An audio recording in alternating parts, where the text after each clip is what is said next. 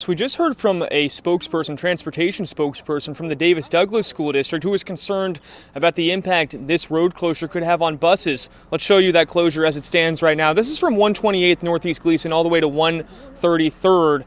Now that transportation official says that buses start running along this route here on Glisan around 6:30, but they just spoke to a police officer who says that there should be minimal impact to no impact on those buses that first run for high schoolers before elementary schoolers then go to school a little bit later. Once again, this road closure is from Northeast 127th to 133rd along here on Glisan.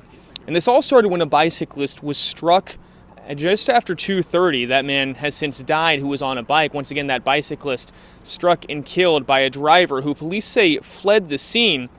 And police said a few hours ago that this incident could impact kids who are going to school at Menlo Park Elementary, though once again their school starts later than high school.